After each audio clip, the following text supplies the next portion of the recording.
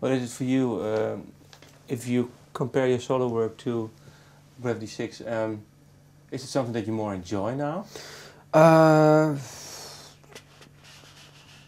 I'm more proud of Graffiti6, funny enough. I think the older I get, the better my songwriting becomes anyway, so chronologically I think the songwriting's better than my first record. To play, you know, it's funny because naturally I wouldn't sit down and write the music, the songs. I wouldn't naturally sit down and write, if I just had a guitar in my hand, the songs of Graffiti6. I would probably naturally sit down and write more folk blues like my first record. So to play, it's a bit of a tricky one because I love it. I absolutely love playing live Graffiti6, but it might not feel as natural to me as just standing up there with a guitar singing a folk song. But it definitely brought out an element of the soul music that I grew up in.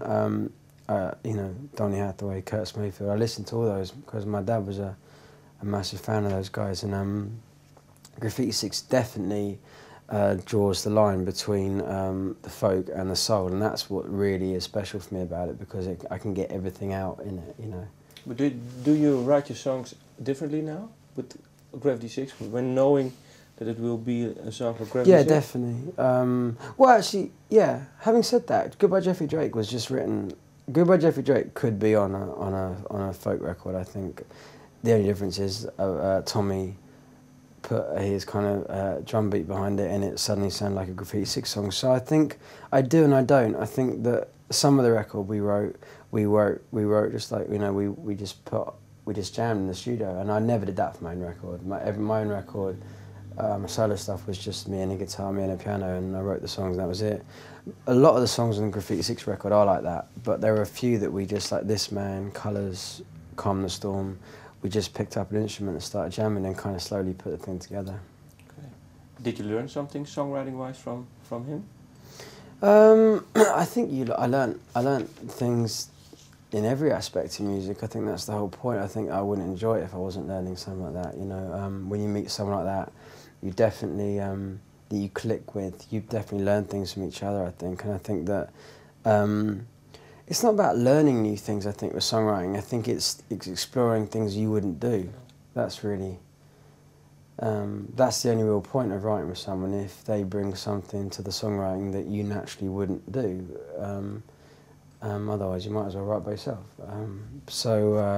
Yeah, there's a few things. It's hard to recall because we wrote the record like 3 years ago. I can't exactly remember to the point, but there was a few things that we did. I was like, oh, okay, I wouldn't necessarily done that, and now I love on the record. So. And do you write songs now together for a new album? We started about a month ago. We've only written 3 or 4 because we've been so busy with touring and stuff. And I think that we've only really now, after starting in Europe and going to America, we've only just really coming back to Europe now, yeah, with this record still, and obviously being on EMI. So it's still kind of in the process of this record at the moment, but we have started writing a little bit.